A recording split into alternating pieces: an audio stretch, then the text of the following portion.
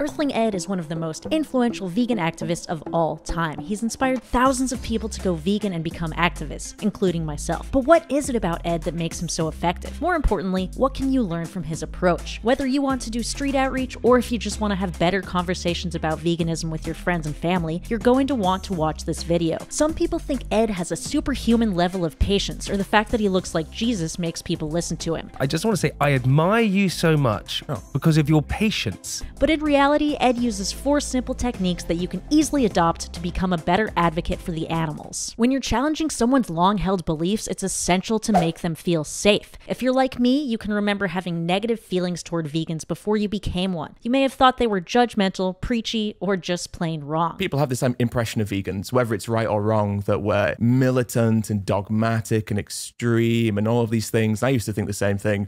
So when I have conversations, I'm very much of the impression I don't want to perpetuate that. Ed goes against all these stereotypes by being non-threatening. The first way he shows he's not a threat is by giving out a quick compliment. It's lovely to meet you. Thank you so much for sitting down and having a conversation with me. It's important to remember that most people do not want to discuss veganism, so telling someone that you appreciate them talking to you is a great way to start the conversation on a positive note. The second way Ed makes people feel at ease is through his body language. You may have noticed that Ed always sits next to people during debates. He may just do this to get a better camera angle, but sitting next to someone as opposed to square makes them feel like they're already on your side. Arguing face to face makes people more combative, so avoid doing that whenever you can. Ed also displays open body language. When people are uncomfortable, they close themselves off physically. When you open up, you show that you have nothing to hide and signal to others that you're safe.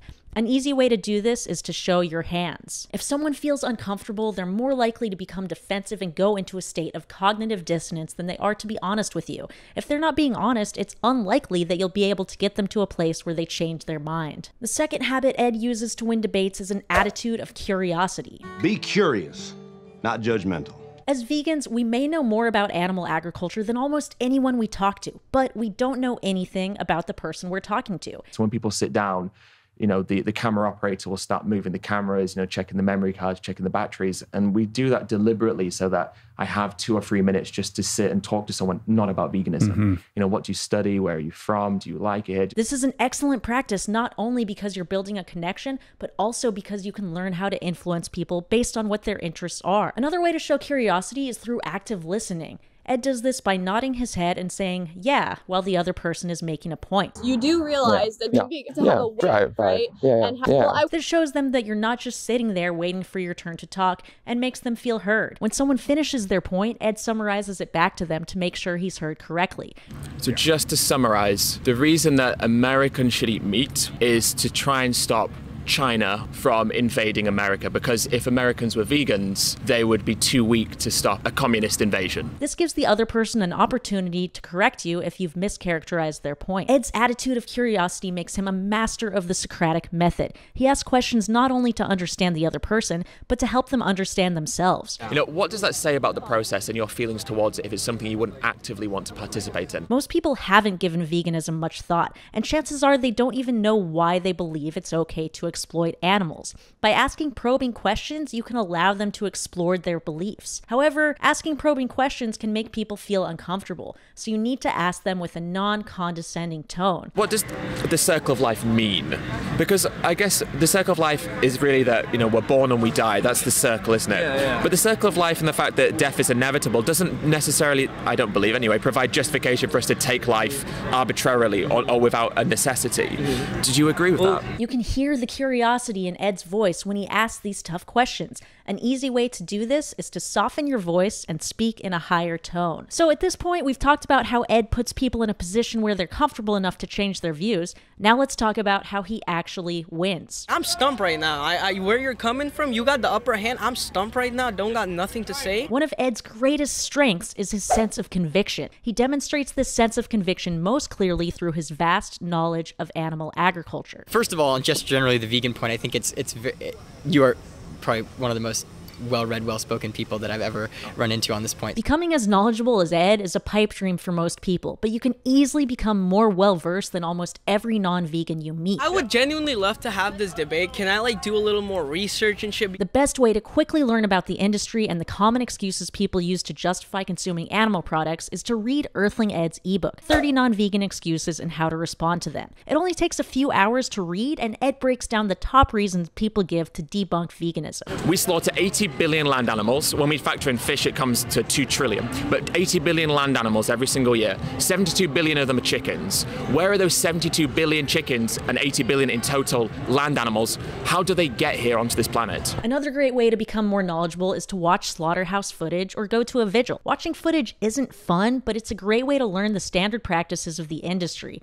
Not only will you learn a ton, but you'll also connect to the suffering of farm animals and be able to speak up for them with more confidence. But when it comes down to it, the real reason Ed is so confident during debates is experience. He spent the last 7 years talking to non-vegans about veganism, and it shows. There's a difference between knowing what to say when you're debating and actually saying it. If you're not ready to talk to people in real life yet, you can practice online. The fourth technique Ed uses to win is that he keeps the conversation focused on animals and morality. Even though veganism is great for the environment and can provide health benefits, the heart of vegan philosophy is morality.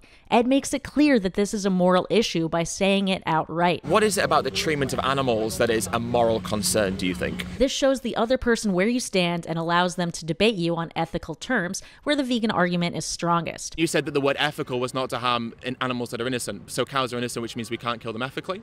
So why isn't it ethical to like raise them really well, and then when it's time to like kill them, you just take the cattle thing, you shoot it in their head when they're not looking, and they instantly die, and then you have delicious food that's very healthy. Because it's not a necessity. So in the absence of necessity, to take the life of an animal would be an act of cruelty because they don't need to die, nor do they want to die. Non-vegans love to try to sidetrack the conversation so they can avoid being held accountable, but Ed always brings the conversation back to his original question. There's no quantifiable data, of course, to say that consuming a steak is going to increase your mental power. But just to bring it back to what we were saying, because I think I kind of think maybe we've gone off on an interesting tangent, but a tangent that I think is kind of a little bit not so quantifiable and a bit arbitrary maybe. So I'd like to bring it just back, and I'm just interested in establishing this kind of like chain of morality that you have again. Focusing on the animals allows Ed to stay rational and calm. It's important to remember that you're representing the animals. If you come across as overly emotional or unreasonable, you run the risk of pushing people away from veganism. By remembering that you're there for the animals, you can put your ego aside and are less likely to react emotionally to what the other person is saying, no matter how ridiculous it is. Mass killing of chickens is wrong, right? But you can kill an acceptable amount because it's an acceptable amount. So we say 72 billion is wrong, that's mass killing. How many is acceptable to kill? Enough to suffice the population per day. So the number we currently kill then? Okay, yeah, then that one. 72 billion. So you have a limit. There is a point where it's no longer acceptable. But 72 billion, that's fine. Keeping the conversation focused on morality allows Ed to expose logical inconsistencies in the other person's position and ultimately win the debate. It's not someone. Are animals not someone's?